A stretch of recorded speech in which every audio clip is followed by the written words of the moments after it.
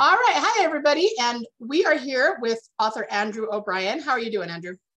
I'm fantastic, Leslie. How are you doing? I'm great.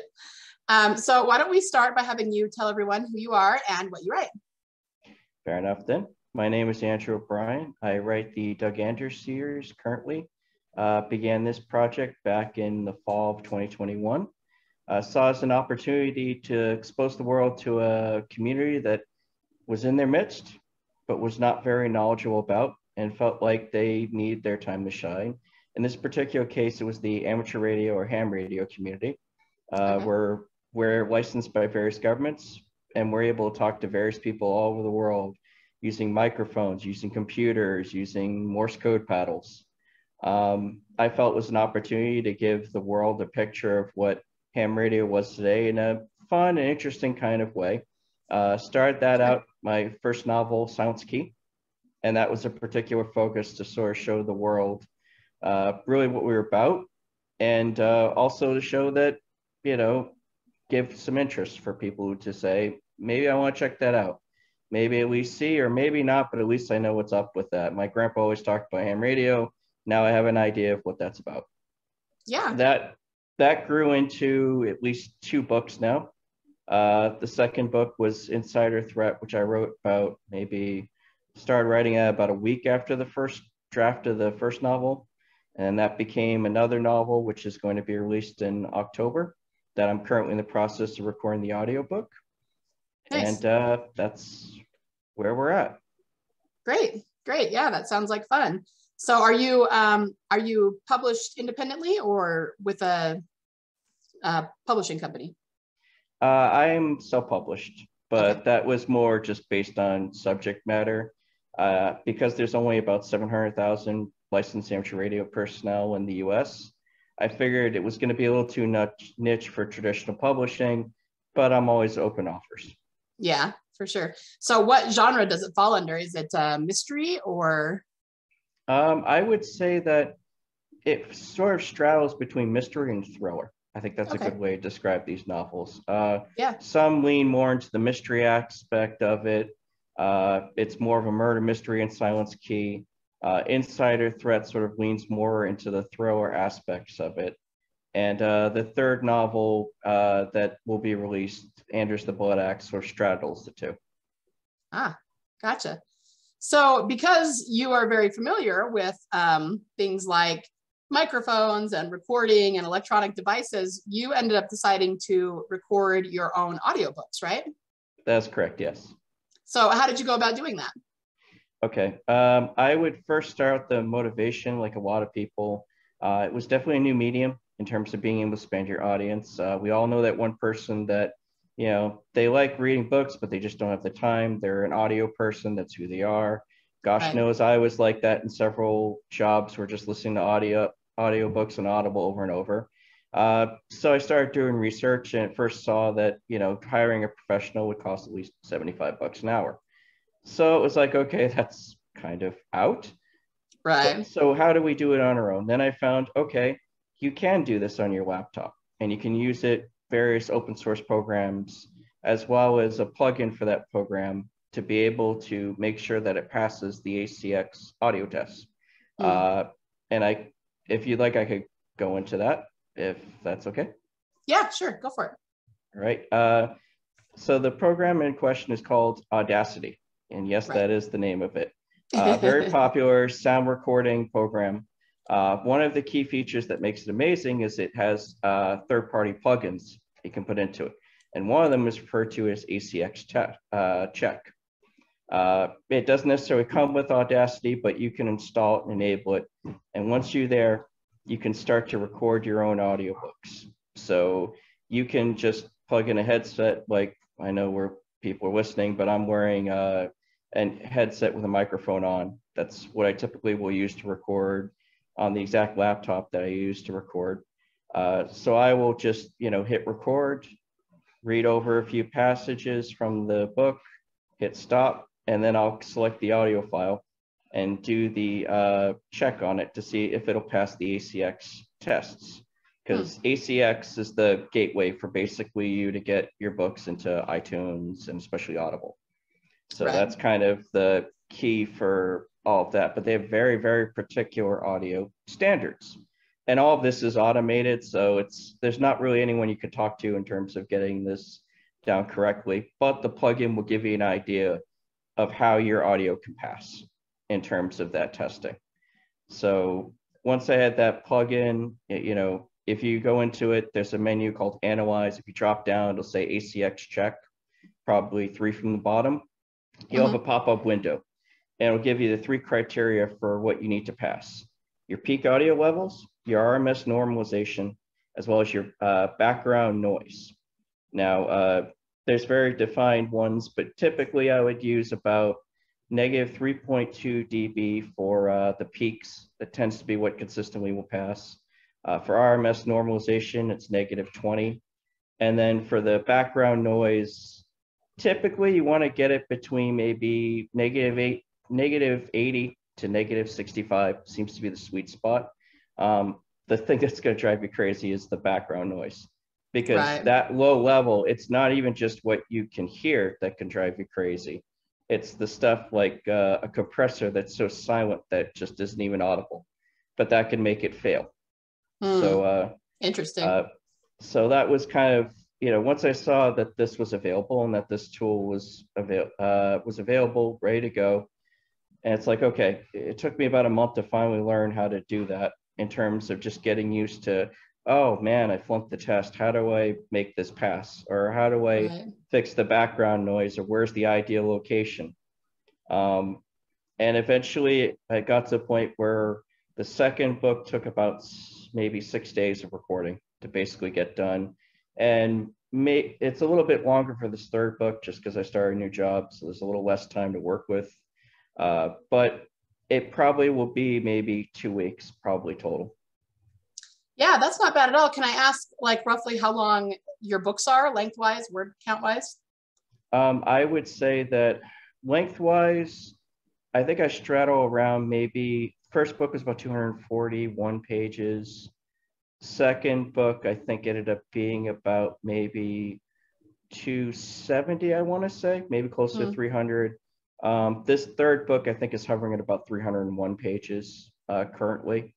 For Audible time, just based on my reading speed and what I'm comfortable with, probably looking at maybe 6 to 7 hours of completed work. But obviously, that completed work probably is going to be more like 25% of the actual time you'll spend. Right. So if you've got 6 to 7 hours, then you're probably spending more like 28 to 30 hours of work time to get that completed. Is that right? I would say that's correct. And that's a mixture of just recording, realizing, oh shoot, I messed up, let me redo it, or I could have done that a little bit better. Or, again, the great thing about recording your own audiobook, it is another level of edit, because when you're reading it and it's not jiving, when you're reading it out loud, that's a call to action there, where it's a situation where it's like, you have to fix that. Right. Because if because it's driving you nuts reading it, recording it, then a reader is basically going to just throw your book in the trash probably. So that's kind of one of those things that will come up. But also the other factor is, I work with a very nice beta reader / listener, and this person gives me a lot of valuable feedback. And sometimes they'll tell me, okay, you need to re-record this. This could be better, or this doesn't sound right, or you went a little too quick on this particular part. Take a step back, slow it down. I really love working with them, and you'll figure out their first name in the cover of the next book coming up. I can promise that. Yeah, I had never thought about that, about having beta listeners for your audiobook. That's kind of an interesting idea. So when you do your recording, do you have a particular place that you go? Do you have a sound booth, anything like that? I would say that, okay, I typically will record in a particular room. And I find that, especially for most people, obviously I don't have like a studio. I don't have tons of soundproofing. I know a lot of people vision like professional recording studio, like the, getting more cowbell sketch from SNL or something along those lines. Honestly, it's just basically a room that I go into. I'll close the door behind me. Typically, the best rule of thumb is usually like at least somewhere above street level, I think, if you can do it. Because you're going to rule out all those random noises like a car honking, like planes flying overhead, like, someone's Right. TV on, or things that could just make you kind of bonkers when it comes to that sort of stuff. As far as just being, I think the idea is that you want to have an area where you can control sound. I'm aware of some people who they'll pick a closet. They could fit in their closet and they'll record in there, and that's their little booth, and that's more enough. Yeah. Cool. So when you are doing the actual audio, do you do any kind of acting or voices, or do you just read it straight out? How do you do that with your books? Thank you for asking about that. Was hoping to get to that. I view it, at least philosophically, that you should view it more as voice acting rather than recorded reading. And that's not just an approach that I feel works for me, but that's also someone as a listener who has tried to listen to some audiobooks, and it's almost as if they might as well be recording themselves reading out each of the names from the Yellow Pages. It was a book with people's names and addresses a long, long time ago. But for those who might be a little bit younger listening in, but essentially it is very much voice acting. But again, your own work gives you your cues. So if you're saying this person screamed at someone, well, guess what you're going to be doing? If you suspect this person is angry, then do that. If they're excited, then feel excited. Give the listener that experience, and just make them feel it. I don't, and that's just from a personal perspective. I admit I have some areas I need to work on in terms of how I do this. I think I'm kind of hoping you get a little bit more leeway in terms of you being the writer, that you're not a professional voice actor, so it's not quite going to be as harsh on you. Right. But it's definitely worth it in terms of trying to really make your voice come alive. Another thing that I do, which some audio productions do, some don't, is I actually add sound effects in terms of the book, in terms of certain scenarios and things that happen. I use a site called Zapsplat. It's called zapsplat.com. If you read through their licensing agreement, they have a provision where you can use clips from their work in these provisions, but there's a very specific blurb that you have to use. If you have a much more long-term vision that you want to make a longer-term commitment to the site, phenomenal. Like, I want to say at least 250,000 sound clips they can use, high-level professional stuff. If you want to use that, they have a subscription service. I stick with the blurb, but if you're interested, zapsplat.com is the site that I will use. And I take it those are all just, I mean, assuming you pay the subscription or whatever it is, those are just sounds that are licensed to use in something like this. Like their license, I typically use the blurb. That was just a personal decision. It's great. It's a great service, but I also think about the fact that, all right, if I wanted to sign up for a subscription, I'd want to make sure that I permanently made that connection to the company. What happens if you don't? Because if you don't make that connection and you don't have that subscription and you don't give them credit for it, you can get into a heck of a lot of trouble. Right. So I felt like it was more a decision to basically use the blurb that they give you in their licensing portion, and that will basically smooth over any kind of like copyright issues that come up. I usually put it in the metadata of each audio file that you'll upload to ACX, and also put it in the product description if you look at the bottom. Right, because you have to be really careful about, copyright and that sort of thing. So that's good to know. And yeah, I agree. I actually really like the sounds. I've never recorded my own audiobook, and it's something that I have never really wanted to do, but it feels like as I work more and as the years go by, I'm kind of leaning more toward trying it. So that's why I was actually happy to know that you did it in 6 days, which of course not everybody can do, like you said, if they work full time, but it's very possible if you just block out a certain amount of time that you can get it done, And it's not, and I would also say, if you're going to try it, it's not just the amount of time. It could be kind of, I'm not going to lie, it could be kind of grueling, So you have to kind of really, I want to use the term self-regulate in terms of how much you can record and kind of figure out, all right, this is the point where if I push beyond it, it's not going to be productive. And, Right. you know, if someone's buying your audio book, you have to pay them that respect of giving them the 100% quality that you're going to give them, whatever that 100% for you is going to be. Right. For me, it could be pretty extreme. I think when it was shorter, I mean, you're going to put in the time no matter what. There's no, unlike writing where maybe you can get it done in a month, maybe you can get it done faster. With the audiobook, there is no cheating. It's basically the time that you're going to put in, this is time you're going to put in, basically. Yeah. One of those things that kind of was something I used to be able to do was to be able to do just 6 hours a day of recording. And it would just be nonstop, just record, listen, edit, re-record. And sometimes that could happen at least a dozen times in just one chapter.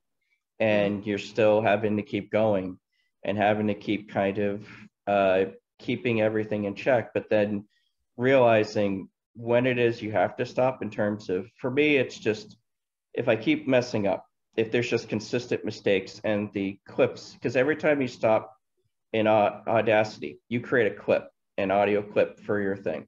And every time you hit record, it creates a new one. So if you're having lots of clips and even a short chapter or just a chapter that's not especially long, that should be kind of your stop off point to say, all right, I'm going to finish this particular one, and then I have to call it a day at that point. And just having that ability to just say, all right, that's my fill for a day. Whatever it is, maybe it might come in a 2-hour period. You might say, all right, maybe I could push to 3, maybe 4.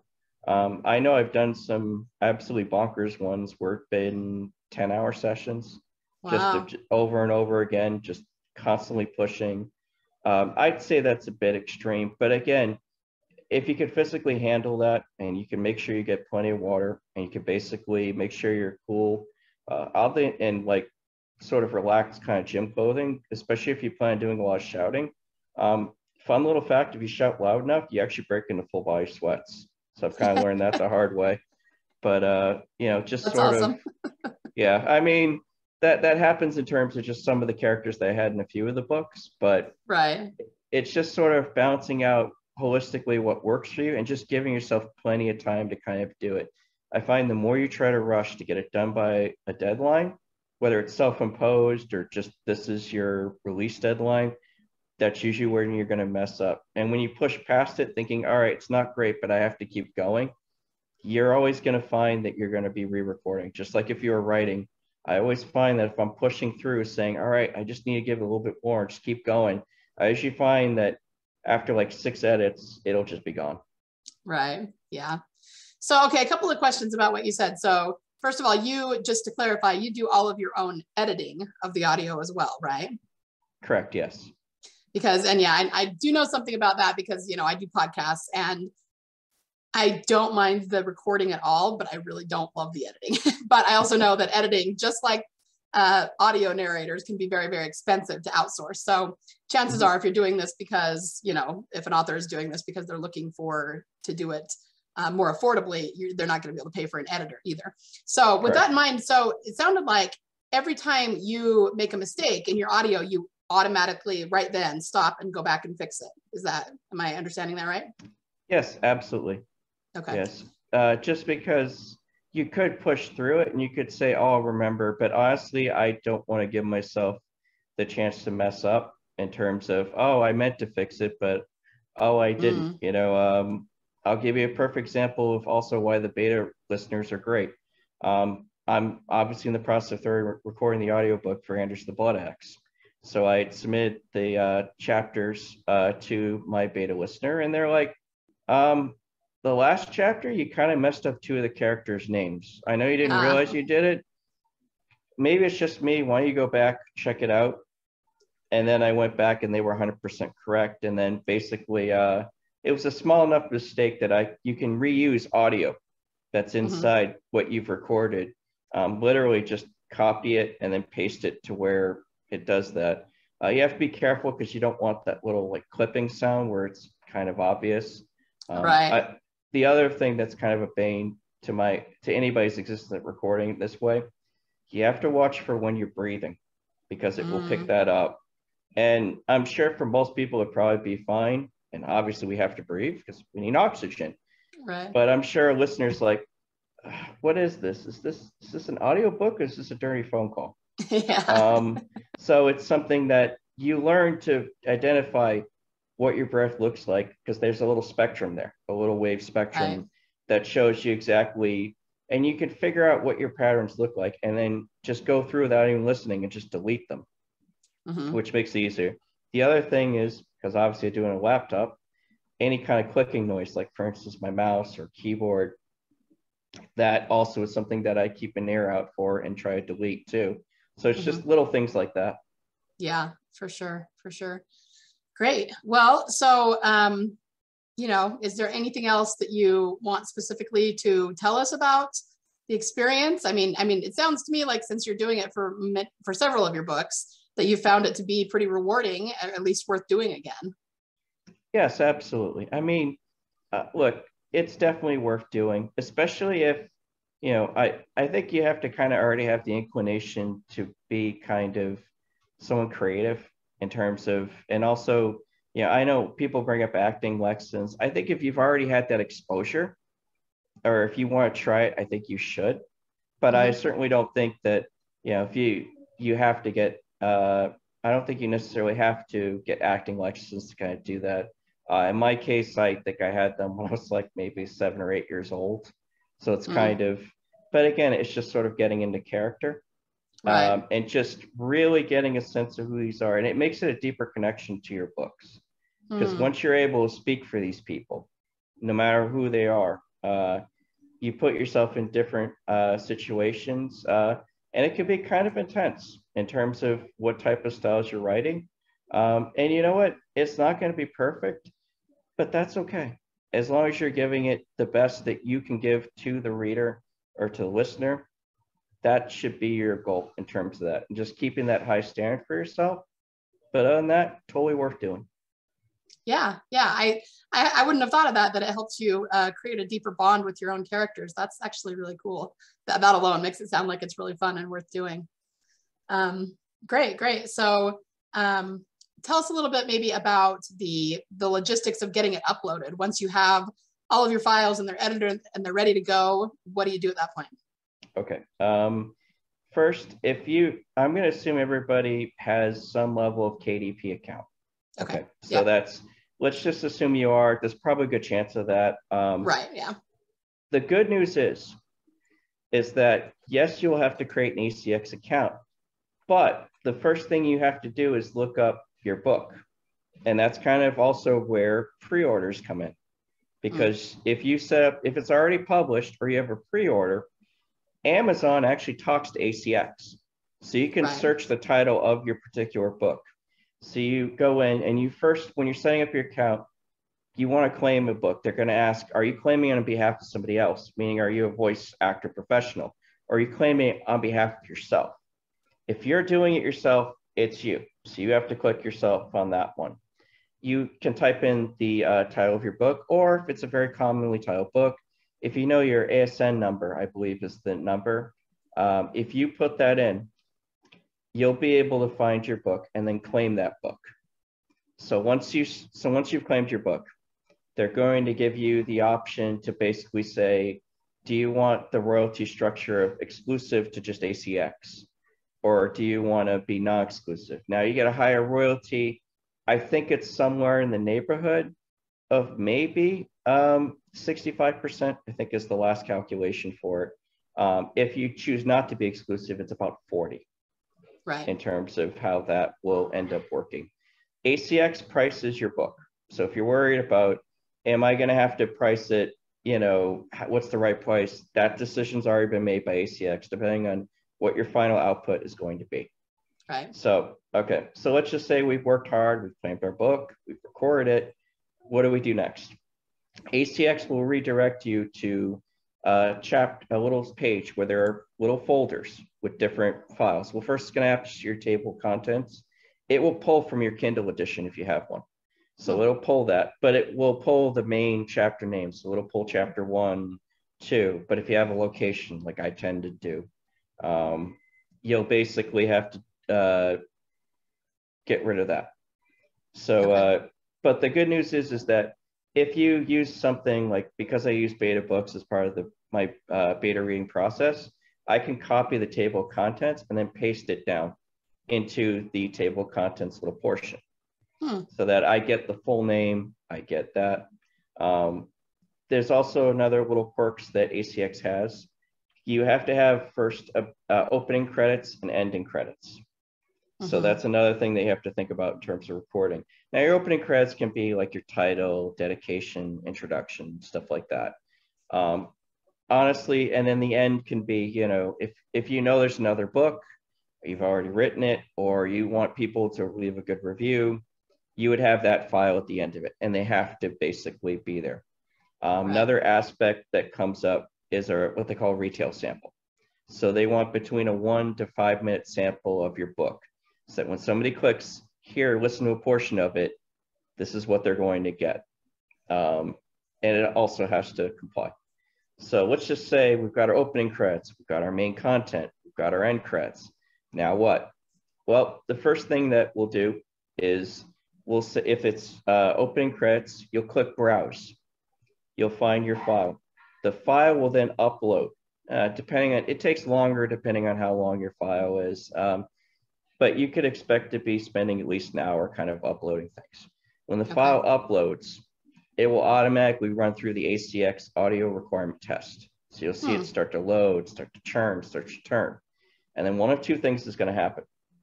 One, it passes, in which case it shows exactly how long the file is. It shows exactly how big it is and shows the file name for it. Okay, and then you're successful.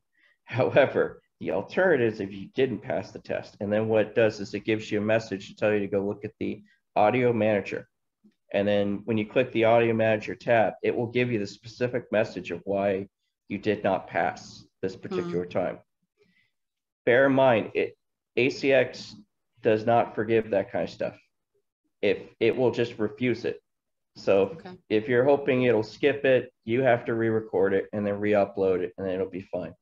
You can also replace it anytime, by the way. It's not like once it's in when you're in the production process. So for instance, you know, in my case, all right, there was an audio file recorded, but I made changes to it. So you can just go to the little right actions tab, click replace, and then just replace that out. It'll run the same tests. When you have all these files ready to go, then what you're going to do is you're going to submit to ACX. And depending on how long it takes them, I would say give yourself 3 weeks before release if you're going to do that. The first book, it only took 2, but the last one I did 2 weeks before, and there was kind of a week delay between when the Kindle paperback edition were released and the ACX. So that's just time for them to approve all of it and get it all squared away on their back end, right? Yep, absolutely. They're going to listen to every bit of it. They're going to make sure you're not breaking any of their content rules or anything like that. Right. But honestly, if you're passing the ACX test, that's going to be a quick process. Okay. So just to kind of clarify on that, have you had a lot of files that they passed the ACX test when you did it on Audacity, but then did they still not pass when you uploaded them? Or usually if they pass on yours, do they pass when you upload them? They pass when they pass, definitely. Okay. The only thing that can kind of be a bit of a headache, there was one instance in one of my books where there's certain sound effects that the standard will not have pass just because of their loudness. So I went back and did another round of audio editing, basically. So I opened up a new project in Audacity, pulled the new file in, started doing some editing and things of that nature. And in the end, because I dropped the volume so low, it's a little short sometimes. So basically you'll hear it's a little low, and that does happen. But generally speaking, if you can get it to pass, it'll pass. Gotcha. And if it doesn't pass, do you have to completely re-record that, or is there a way to go in and like take out the sound or mess with it, and or take out more background noise? Is it possible to do that with Audacity? Not in Audacity. Yes, you can re-record, you can edit, you can delete things if you want to. Okay. And the only reason I'm vague is just because it depends on really what isn't passing. If there's a Right. peak, I mean, for me, when I'm recording the voice on this, I generally only have to do the RMS normalization under effects and then do the limiter. And that typically will get it to pass 9 times out of 10. Okay. The funny thing is, though, you could play with it in Audacity. So as long as it's short, it's okay if it doesn't pass. It's when it becomes a sizable portion of your audio file, that's when you're going to get into trouble in terms of that stuff. Gotcha. But the thing that would make you re-record is if the background noise is either too high, which I found is a pain in the butt to try to drop that, basically. Okay. I'm not exactly an expert. I know there are people on YouTube who basically could do it, and it's child's play for them. It's easier for you to raise noise floors because they're too quiet, or as opposed to trying to drop them. Okay. In which case, if it's too high, then yes, I usually will end up re-recording something like that. Yeah. So do you just do all of your editing inside Audacity, or do you have another program that you edit with? I do it all inside of Audacity. Inside Audacity. Honestly, Audacity gives you everything you need and like 1,000% more. Right. Right. Yeah. So I guess probably what I would say to anyone listening is, before they do it, maybe do an Audacity tutorial, or if they're not familiar already. And I've done that before too. I've just looked up how to do X, Y, and Z on Audacity, how to, fix this. And there's tons and tons of tutorials about how to do it. So it's really not that difficult once you've done it once or twice. You just have to learn the software. Especially for Audacity for audiobooks. That is definitely a big topic on YouTube. It's a lot of great information. The only drawback is it's kind of spread out. So it's spread out to YouTube, it's spread off to different articles in various places. And you're going to be doing a lot of research when you're figuring out what exactly your style is in terms of, is it just too loud in my apartment? Am I too quiet? Right. Why is this happening over and over again? I mean, sometimes the microphones are sensitive enough where it's like, okay, there's an air conditioner on the other side of the house that's screwing up the background levels. So, I mean, it's just stuff like that. Yeah, for sure. So probably the first time, I imagine, that you do it, it's probably going to be a lot harder. Just like writing a book, you're learning it the first time and you're having to learn every little thing about every little thing. And then once you've done it once, you kind of have a better idea of what it's going to take and how hard it's going to be. I would say that the writing's easier. That's what I'll say on that. Yeah. I mean, in terms of let's face it, you could get away with doing 10-hour day writing sessions. God knows I used to do that. But with the audio, because you're projecting your voice, and you're using that, and you're really, especially if you're really committing to it, you're gonna basically feel it at that point. But depending on your fitness, that might not be a big deal. And it will feel like a grind when you're doing it. But when you hear that product, it does make it worth it. Yeah, for sure. Great. Well, thank you so much. This is a lot of really valuable information for anyone who might be considering doing this. Where can my listeners connect with you and your books? I'm on WordPress. If you go to Andrew J. O'Brien, author.wordpress.com, that's kind of my main staging area, where I like to sort of give background process and just sort of keep up to date what my projects are. I also recently just started going on a TikTok. You can find me at K as in Kilo, C as in Charlie, 1 is in the number, M as in Mike, I as in India, and J as in Juliet. So KC1MIJ, and that's my amateur radio call sign. Ah, nice. That's super cool. All right. Well, I will make sure and link all that up in the show notes so people can find you. And just, again, thank you for all the information. I really appreciate it. And good luck with all of your endeavors. You as well. It's definitely been a pleasure. Thank you so much for having me. Yeah, no problem.